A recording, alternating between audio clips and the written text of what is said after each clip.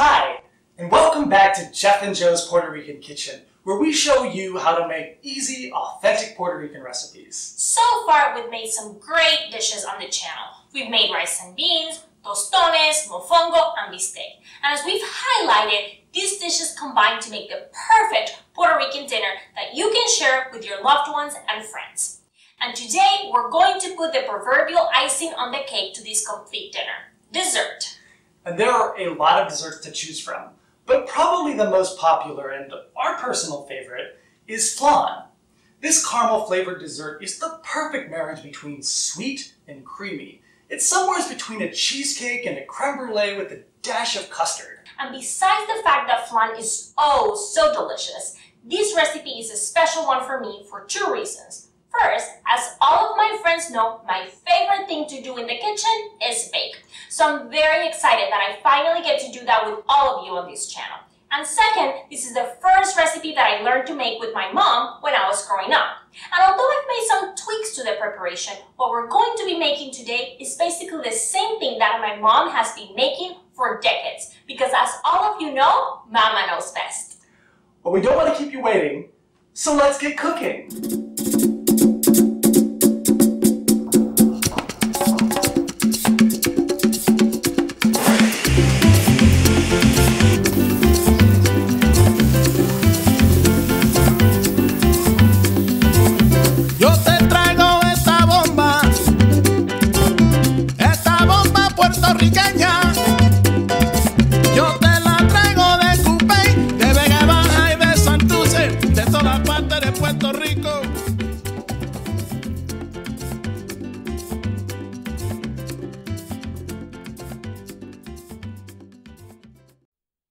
The first step in making flan is to prepare the caramel. Add the sugar in an even layer to a saucepan over medium-high heat.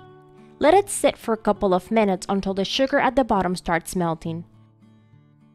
Once the sugar at the bottom starts melting, stir with a heat-resistant spatula, making sure to scrape down the sides and the bottom, repeating this process continuously.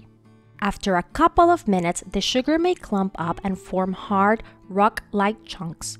Don't worry, all the sugar will eventually melt. You may want to press down on the larger clumps to break them down faster. Continue stirring constantly until the caramel is an even golden brown. It usually takes me 5 to 7 minutes.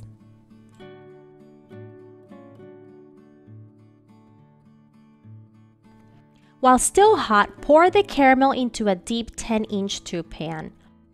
Hold the pan with oven mitts. It's going to get really hot. And tilt the pan from side to side until the caramel coats all sides of the pan, reaching approximately 1 inch up the sides. We decided to use a tube pan because it cooks faster.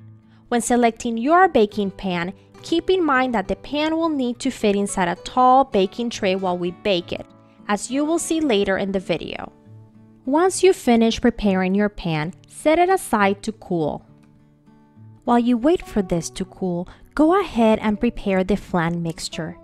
I like to use a blender for this step. If you don't have one, you could use a food processor or hand mixer. Start by adding the cream cheese, evaporated milk, and sweetened condensed milk to the blender and blend until smooth. This will take approximately 2 minutes. You want to make sure that the cream cheese is well incorporated and there are no clumps to ensure a smooth finish to your flan.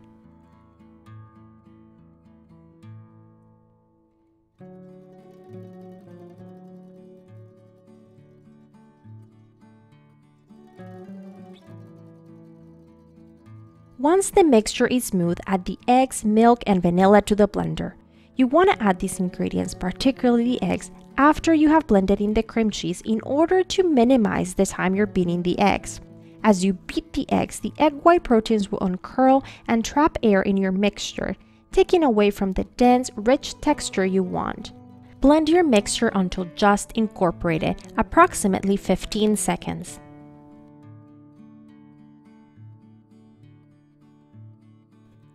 Now you're ready to bake the flan.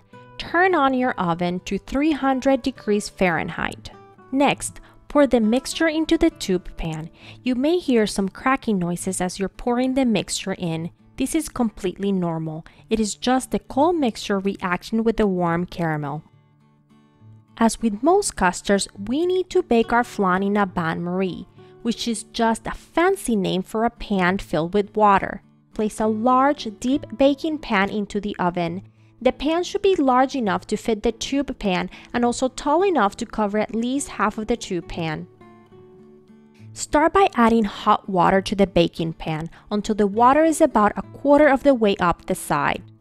Then place the tube pan inside the baking pan. Add more water to the baking pan until the water level is about halfway up the side of the tube pan. Be really careful when adding the water, making sure not to splash any water into the flan. Bake for 90 minutes or until the top of the flan looks firm and it softly jiggles in the middle when shaken. Remove from the oven and let it cool to room temperature. Once it reaches room temperature, place it in the fridge for at least 12 hours. To unmold, run a knife along all the edges of the tube pan including the middle. I've used a butter knife, but you can use any knife that you like.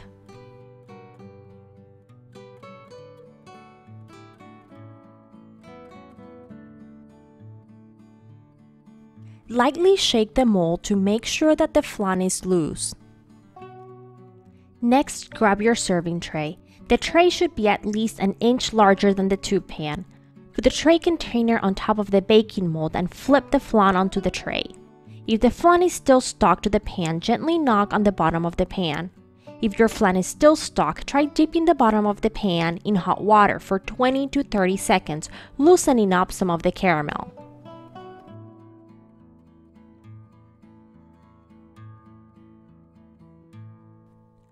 Pour any remaining caramel in the mold on top of the flan.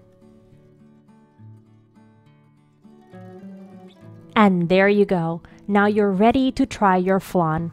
This dessert is very rich and small pieces can go a long way. This recipe will serve between 12 to 16, but I would totally understand if you don't want to share.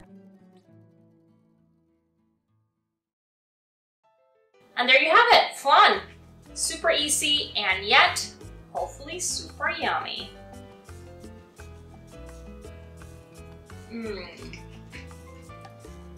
Everything we promised. Brings me right back to my childhood.